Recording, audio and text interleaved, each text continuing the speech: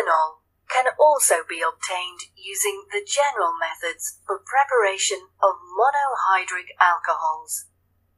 On an industrial scale, ethanol is produced by the reaction between ethene and steam, occurring at 270 degrees Celsius in the presence of phosphoric acid as a catalyst.